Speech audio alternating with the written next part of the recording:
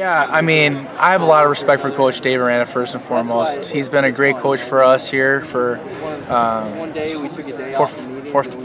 3 football seasons here now, and it's been awesome to watch him instill a strong Badger defensive tradition. And that's what the most thing I've taken from Coach Aranda is his passion for the game, but also being a smart defender, understanding your responsibility, knowing where you need to be. And I have a lot to thank for Coach Aranda, for him, what he's done for me. Developing me as a player, putting position coaches in my life who's helped make me a better player and better person. So I'm very thankful to have him as my coach, but I'm also looking forward to the opportunity to play in him September 3rd. It's going to be a great game for us, for the fans, and but most importantly, we're looking forward to preparing and bringing home a victory on September 3rd. Yeah, so it was after the bowl game, and that's kind of when Dave was getting in a lot of contact with other schools and deciding what to do. Dave called me up on my phone call. I remember sitting in my hometown, Wisconsin Rapids, and Dave called me up on my phone. I looked at it, I was like, this isn't gonna be a good phone call. And Dave doesn't call, not for anything. He probably, in my 3 years when I played underneath him, he probably called me twice. Texting and stuff like that. But when he called me, I knew that was gonna be a phone call that wasn't gonna be a good one. But I can't fault Dave Aranda for what he did. He's got to do what's best for himself, his career, his family. So it's just gonna be kind of fun. A lot of storylines in the first game, but that doesn't change the way we conduct our business here in Madison. I think for the media, it's a lot of storylines. You guys got to have a lot to chew on, but speaking for me as a defensive standpoint, it doesn't change the way I conduct my business. It doesn't change the way I prepare, how I view the game. So I'm playing the offense, not necessarily Dave. So it's gonna be an interesting game, but I wish his defense the best of luck. But we're focused here in Wisconsin on what we got to do, and whether that's against Dave Aranda or not. Politically, I would say no. For a politically correct statement, I would say no.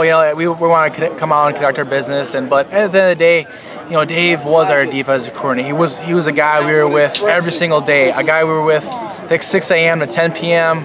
And we were with him for a long time. So, I want to go out there and have the best game for myself. But obviously, having Dave across the sideline, having him watching, it definitely puts a little more fire in your step. And he knows that, we know that, but at the end of the day, I still got to go and execute. I think that was the biggest question I was asked at the Big Ten Media Days was our strength of schedule. The Michigan State, Ohio State, Iowa, Nebraska, Northwestern. The Big Ten schedule, that's about as tough as it gets. But when I committed at the University of Wisconsin, that's the type of schedule I had in mind, to play at those big venues, to play in those big-time games. So we got to, as Wisconsin Badgers, we got to position ourselves to be ready to roll, position ourselves to be ready for those games, and that's what I'm excited about. I'm excited for those games. There's a lot of opportunities on the schedule to represent Wisconsin, to put us on the map, and to represent the University of the State of Wisconsin the best way we can. TJ is a great player, and if he's out, that's definitely a loss for us.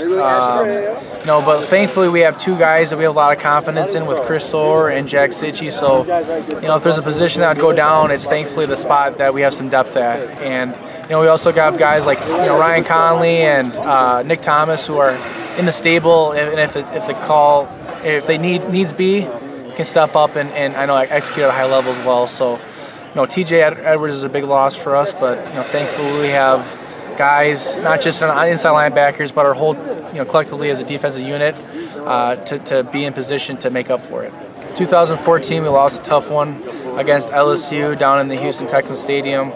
I know I still recall the game very well, but that was 2 years ago. A lot of different personnel, a lot of different players. So from the standpoint of the game scheme and how the game will be, it's gonna be a lot different. But that doesn't change the way how I do my business. I watched the game already twice from 2014, but it won't change the way I do my business. I know we lost a tight one, but we're still going to go out there and conduct ourselves the way we need to be.